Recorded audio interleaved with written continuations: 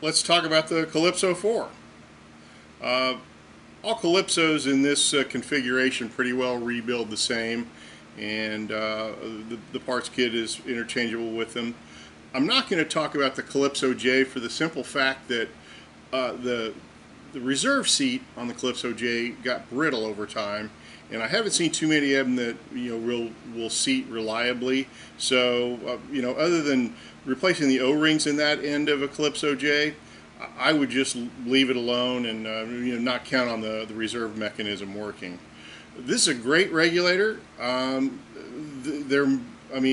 They're not scarce, very plentiful regulator made for a very long time by U.S.Divers, and it's often maligned, but I'm really not sure why, other than it has kind of a unique configuration, or rather limiting configuration, I should say. You've got one high pressure port, and then all your low pressure ports are all on one side. It is a swivel, but everything has to come off to the right side, or I guess the left if you wanted your high pressure hose headed up. But I've seen these with adapters, so you can get your low pressure attachments off to your left if you like. But it's just kind of a not ideal. This regulator would have competed against the Mark V when it came out. And it is a similar design as far as it's a flow-through balance piston regulator. It's very easy to service, as you'll see, and following up on some comments from the last couple of videos I made, folks have asked me to give more detail or to talk slower, but so I'll try not to bore you as we go through that, and let's go ahead and let's take it apart. I did get this from an auction site, but what I did which was a little different than the Aquarius, is I went ahead and took this one apart just to be sure there were a couple of features in it that were already there, which would make it easier for me to explain as we went along. And also, it saved you boring camera time watching me try to unfreeze frozen parts. So with that said, let's get started. First things first, we're going to remove the swivel, which is held on by a split ring. Take your split ring pliers, remove it, and then this section will just slide off. So your swivel just slides off like so. Now here's something interesting. We need to remove this section, and you can see the holes in it. Now part of the manual says put a screwdriver or something suitable in the holes and give it a turn, which is a little bit unusual, but we'll go ahead and give it a shot. I use a brass rod, but quite often when the first time you take these apart, this is going to be on here solid. Could be because of corrosion, could be because of whomever decided they needed to torque it over, but it just simply unscrews.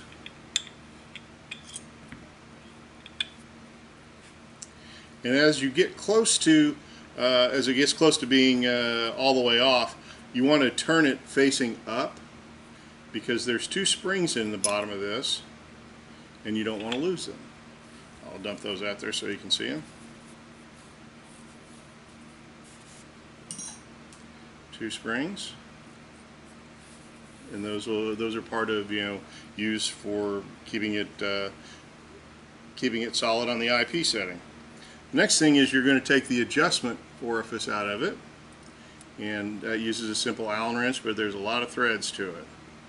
So it'll be threaded in there quite a ways.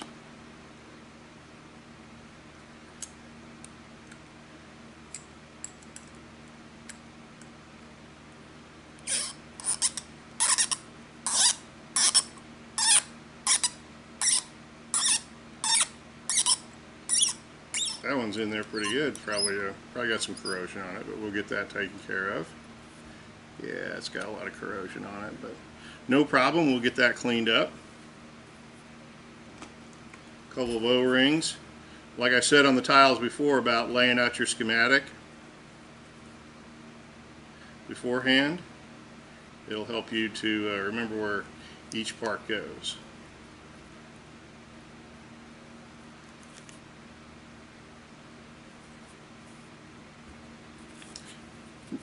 Next is the piston, which is simply held in by the O-ring. Now at some point U.S.Divers made a piston that was all made out of a nylon or a synthetic, but I haven't seen one of those in a really long time. I imagine they've all been replaced. O-ring on this piston, and we can, looking at this one, we can tell it's got some rust on there that we need to take care of. Now next you are retaining the high pressure O-ring and the backup washer are right here. You're going to need a 9/16 socket to remove it. Now when you're removing this, keep this in the upright position. I'll show you why here in a second. Once that's loose, you can remove it, and I'll talk about that in a sec. Inside, let me get the flashlight here. Inside, get a little closer. Come on. A little hard to see, trying to get a good focus on it.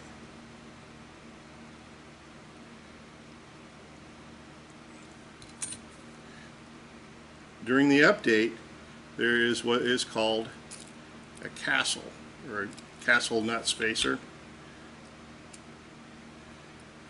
You can see why. And this was a retainer that they added several years after they started production, which was to help ensure that the second stage, or the high pressure seat, stayed in place. And there's a copy of the recall notice on there. I'm trying to zoom in on the high pressure seat so you can see it a little better. Get the angle of light just so, hold my mouth just right. Now, there was a tool that was used to remove that high pressure seat. I don't have the tool. I've never seen the tool. The high pressure seat has an O-ring that holds it in place by friction, and it is surrounded the nylon high pressure seat, and in the center is a brass cone. So the easiest way I've found to remove it is to get a suitable size brass screw, and I'll show you in detail as I pull it out. And I just turn it in there just barely enough where it grabs, and then pull the seat out. There we go. Let me set the body aside so we can look at the seat here real quick. It's actually 3 pieces. You can see the O-ring on it, and then you can see the brass center support. If that light helps, let me back up a little here. Maybe if I get in really close, you can see it easier. There you go. Now, the seat is not reversible, because on the back side, which I'm showing you right now, it's cone shape, and like I said, it's not reversible. Let me pull the center out and you can see. There's the 2 pieces there. Also, the O-ring on this seat is an unusual size, and I've never been able to find that. So I've not seen one that's bad necessarily, but just leave that one on there, and don't take it off. Leave it in place, and then keep your seat and the seat carrier separated. We don't want to do anything with it right yet. Just put it to the one side. Next, we've got an O-ring on the outside. Remove it. Take off the yoke knob. In the center has a standard filter and circlip, which you need your circlip pliers to take out. Now, on a lot of these regulators, this one's coming out easy, but on a lot of these, there's going to be a lot of corrosion around here. And sometimes to get that filter out, you're going to need to soak it for a while. Soak it in, vinegar water, hot water, simple green, whatever. And eventually you may have to dig around the edge with a brass pick, nylon pick, brush to get that out. But eventually you will get that out. And then there is one O-ring here, which holds the filter in there solid. The last piece to take off before we get it clean is the end cap. Now, a lot of these are frozen in place too. Once again, if it doesn't come off easy, you're going to have to soak it maybe days in penetrating oil, hot water, what have you. There's various configurations that'll help it get out. But really, once we take the cap off, the only thing in here is an O-ring.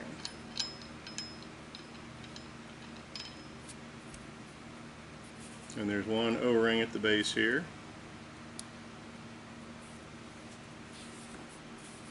And this end, get the light back out.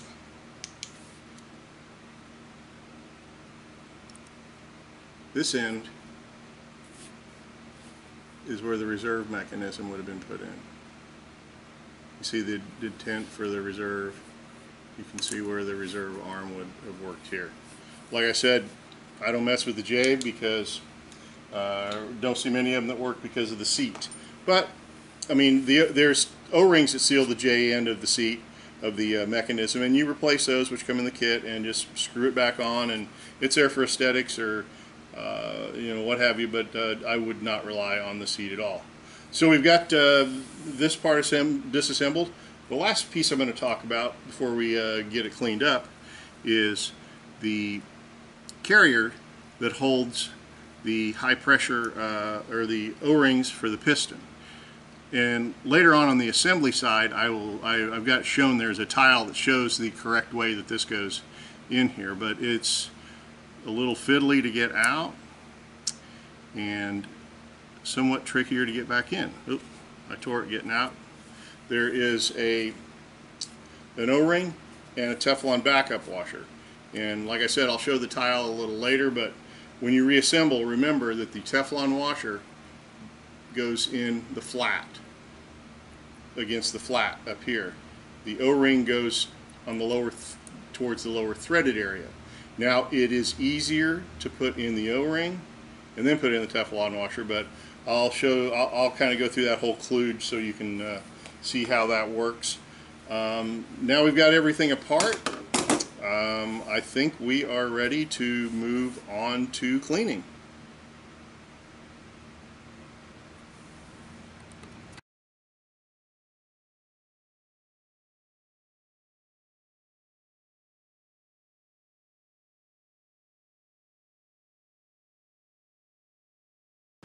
Now that we've got everything clean, we're ready to start reassembly, but a couple of things to mention first. The high pressure seat on the Calypso is tough, and most of the time it can be reused. When you have it apart, look at the seating surface where the piston mates to the high pressure seat, and you know, if the groove that the piston head has created is really deep, or oblong, or shows it to be deformed, probably best is to replace the seat. You can also take the route of trying to surface the seat, but that takes more time than I've got for this video, but maybe another one. But normally it can be reused, and once it's cleaned up, get it ready to put it back together. Hopefully it'll be fine. Really won't know till we try to set the IP, and I've done nothing to this one other than clean it, and we're going to try it that way. So, well, let's move forward. After you have your high pressure seats ready, you put just a very little bit of lube around the O-ring on the perimeter. Once again, less is more here. You want just enough to have it look wet. As a reminder, the flat brass part goes down in the regulator body with the small opening facing up out towards you, and you may have to it may not want to drop directly in the first time. Once you get it started, then just take a soft tool, nylon, wood dowel, what have you, push it into place. Now, as usual, and your seat is pretty well back in place. Next is the castle spacer. Pretty obvious why it's called a castle spacer. That was an update that U.S.Divers did, and I won't go into details on it, there's a whole briefing and the recall update for the dealers was all on the website, so you can pull that up for your own reference. But when you're putting your castle spacer in, you want to be sure the points of the castle are facing down. The easiest way to do that is to just simply take your hex tool, let it fall around it, and it falls into place just fine. I went ahead and saved camera time by replacing the O-ring and the backup washer in here. It's important to get those right because that's what is sealing the high pressure air, or part of the seal of the high pressure air around the stem of the piston. So take your time, you'll thread that in there. I'm sure you guys will figure that out, no problem. And I'm going to go ahead and put this back in here. This is one of the few times that USD actually specifies a torque spec. So it says that this is supposed to be torqued to 40 inch-pounds. So we'll get this threaded in here. Use our torque wrench, zero it out,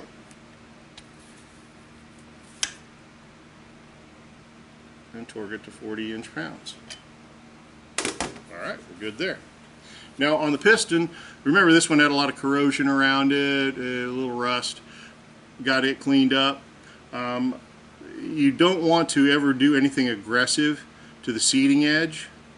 Take your fingernail, run it around there, see if you can detect any burrs, dings, what have you.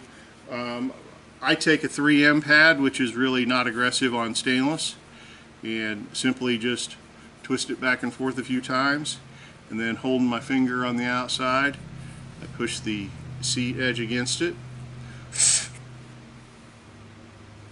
Just cleans it up. Be sure it's ready for assembly. Now a lot of your movement on your piston is going to be in this area here, so we are going to put a little lube on there. Once again, it is not an instance of bigger the glob, the better the job, less is more.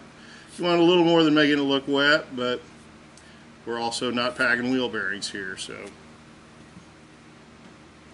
once you have that ready, made it with your mainspring. Oh, let me back up a little bit.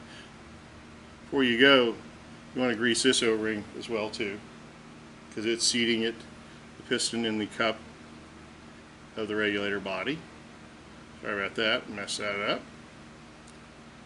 Caught it in time. There we go. Alright. Now we are ready here. Now before you put the cap back on, where it's going to be sealing against the base of the piston, you want to put the Allen screw back through here and use a little silicone or crystal lube, whatever you want to use, on the threads. Help it move smoothly, because this is what we're actually going to be making our IP adjustment with. Now you want to go ahead and through the Allen screw down until it is just past the bottom opening here, the bottom hole. Probably isn't focusing very well. Move in a little closer. It's just past the flush part of that is just past the bottom hole. Next, you're going to take your big spring, little spring, one inside the other, and drop it in like so.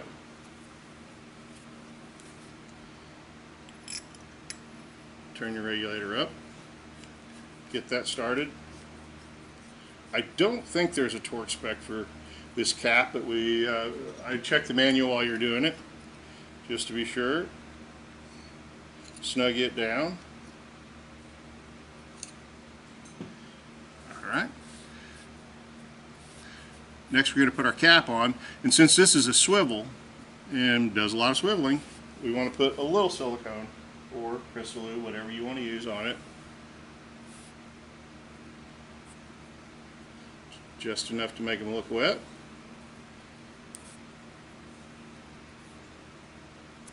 There we go.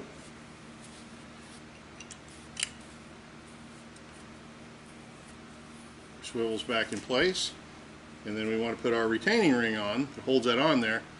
And remember, on the retaining ring, you have a round side and you have a flat side. The flat side should be facing up, so it's fitting into the groove on that seal correctly.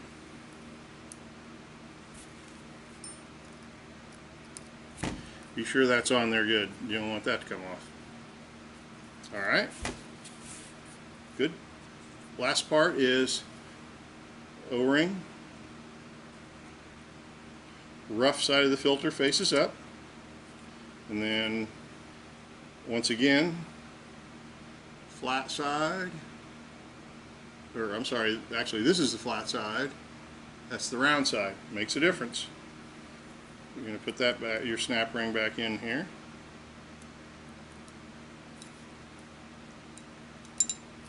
And take your wood stick or your plastic, nylon, what have you, and just be sure that that is in place correctly all the way around. And then if you want to just double check, you can use your external pliers and just be sure that it's spread out all the way into the groove. Last thing is, put the cap back on. Or those of you working with J-valve assembly can follow the manual and work with it. Like I said, I'm not going to mess with it because of the problem with the J-valve seat itself. That simply goes back on there. You don't need to overly tighten it. There's no pressure against it really, so just snug it down.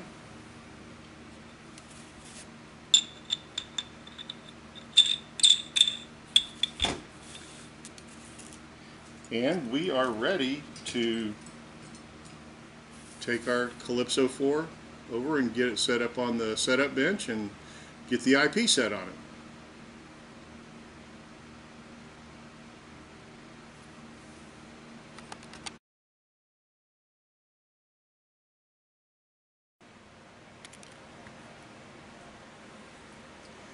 Alright, we're ready to set the IP on our Calypso IV, and probably better explain a few things about the way I've got it set up here.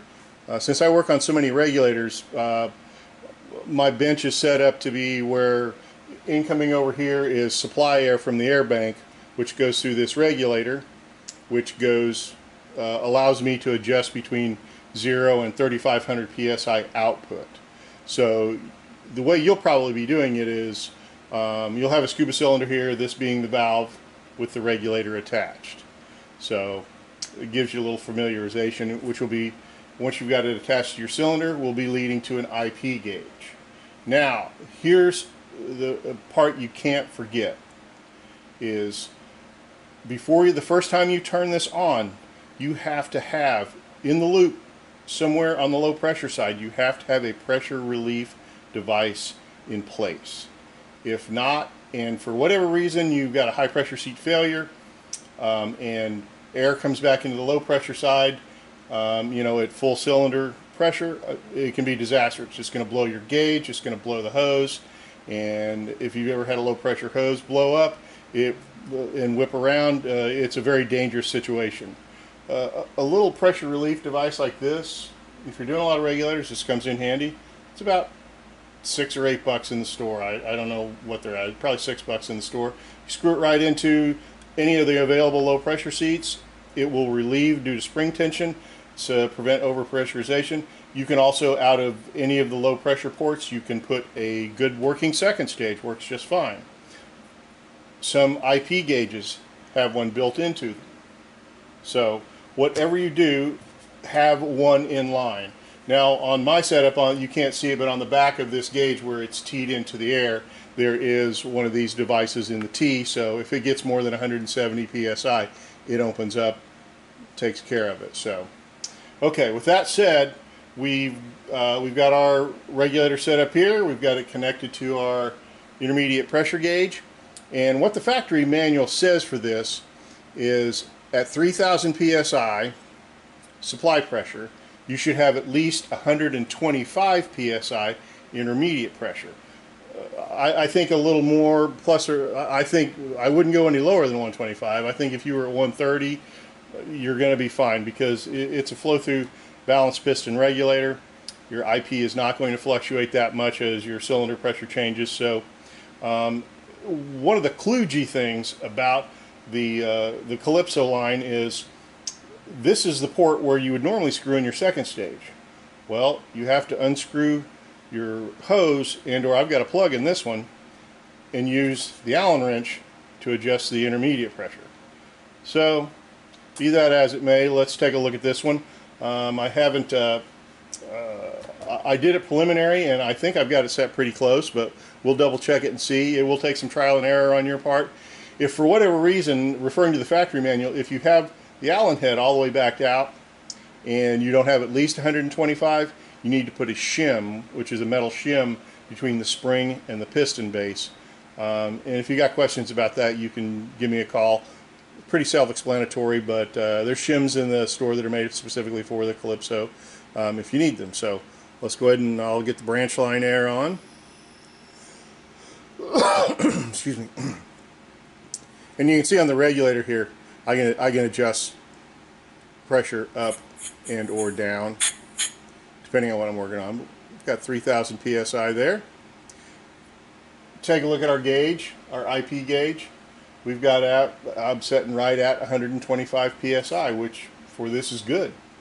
Now, I recommend once you've got your IP established and it's stable where you are, you're going to need to cycle it, which means purging, and not necessarily quickly, but you're going to need to purge the air off of it so you see how well your first stage cycles. Now, some folks will say, oh, you need to do that 50 times. Some people will say, oh, just a few, whatever. I do it about 20 times, let it set, turn the air off, bleed it down, come back, do it 20 other times. If you refer to a person who I would consider an authority on the subject, if you read Pete Wolfinger's book, Regulator Savvy, he'll say, in his opinion, it takes 200 to 300 cycles to get a good high-pressure seat set established. So I take his word for it more than anybody else's idea. So I'll show you real quick, like if you need to adjust the IP up or down, you want to shut your air off, which you'd be shutting your cylinder off, and then bleeding all the air off out of the regulator. Remove the port plug or the hose. If you've got your second stage screwed in here, that's just fine too. Inserting your Allen wrench. Now, small movements are best. I wouldn't go any more than one turn at a time. Screwing it clockwise on a piston regulator is going to decrease your intermediate pressure. Screwing it counterclockwise is going to increase your intermediate pressure. So I would turn it, one full revolution at a time. Put the plug back in it.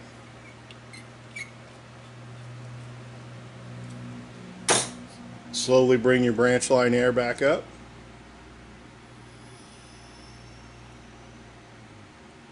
Check your intermediate pressure again.